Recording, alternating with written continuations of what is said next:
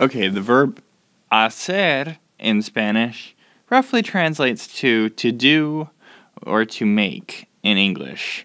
We'll get into some of the other uses of the verb hacer that don't translate to either of those two in English. One of which is to express how long it's been since something else happened.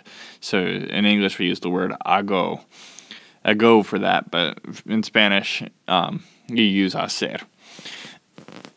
The conjugations for it are yo hago, tú haces, él, ella, or usted hace, nosotros hacemos, vosotros hacéis, ellos, ellas, ustedes hacen. So let's just do a couple. The first, to ask a question. ¿Qué hago? What should I do? ¿Qué hago? ¿Qué haces? What are you doing? ¿Qué haces? ¿Qué hace? What is he doing, or what are you doing formal? ¿Qué hace? ¿Qué hacemos? What should we do? ¿Qué hacemos? ¿Qué hacéis? What are you all doing? ¿Qué hacéis?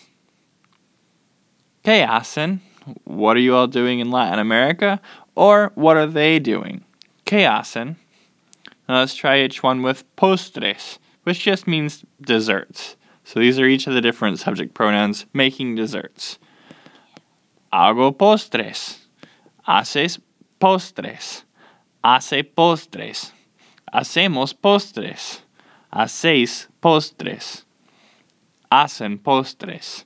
If we wanted to combine the two, we could say, ¿Qué hago de postre?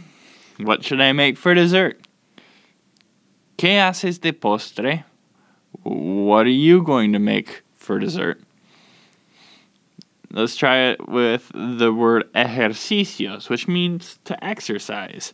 So in Spanish, to exercise, we say make exercises. Hago ejercicios. Haces ejercicios. Hace ejercicios. Hacemos ejercicios. Hacéis ejercicios. Hacen ejercicios. That's a quick overview of the verb hacer in Spanish.